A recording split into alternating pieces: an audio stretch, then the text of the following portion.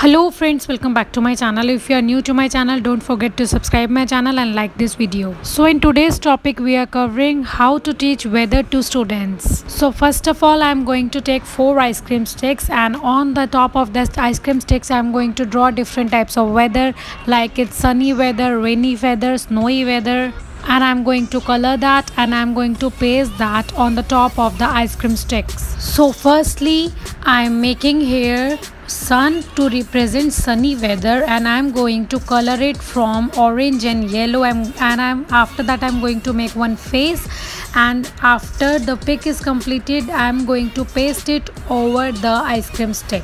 So this will going to represent sunny weather.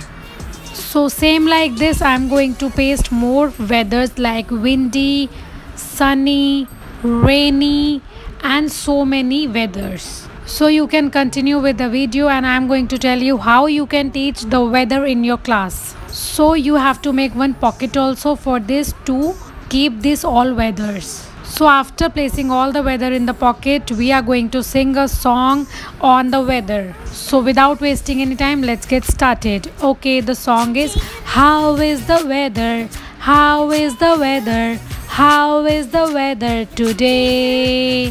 How is the weather?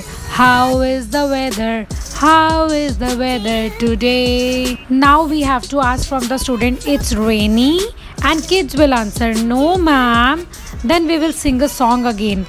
How is the weather? How is the weather? How is the weather today? It's sunny.